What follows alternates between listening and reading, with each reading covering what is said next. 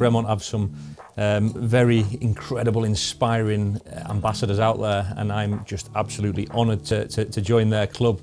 Somebody somewhere thinks that my project's quite interesting.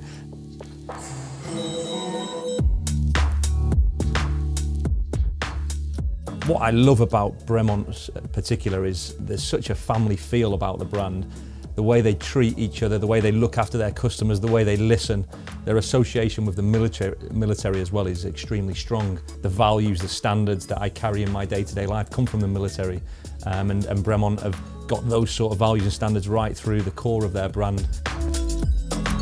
I was looking for partners for the Running Dangerously project. The Bremont strapline is tested beyond endurance, and they've had a lot of adventurers and explorers go out there in extreme cold climates, and because I was going to some extremely hot places doing some probably pretty crazy things by all accounts, they wanted me to see if we could work together, and it was a match made in heaven.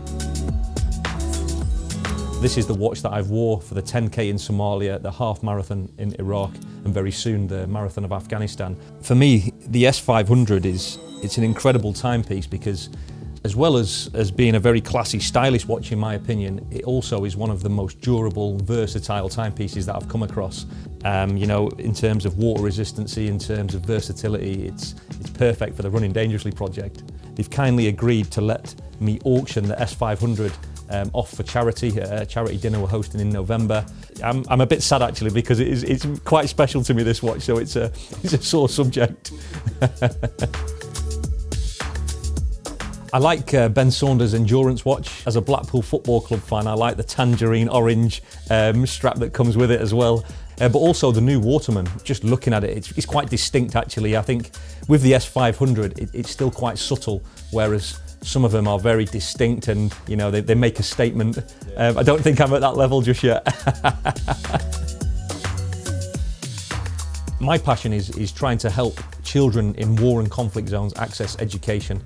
Running Dangerously is a project that it's a brand that I built. I was looking for something different, something a bit crazy, a bit wacky, and that was the idea I came up with. First plan was to go to Somalia and run a 10K in Mogadishu. I headed to a place called Somaliland in Iraq. I flew into Baghdad, and a security company in Baghdad very kindly supported me. They paid for my flights, visas, accommodation, and they also provided a security team.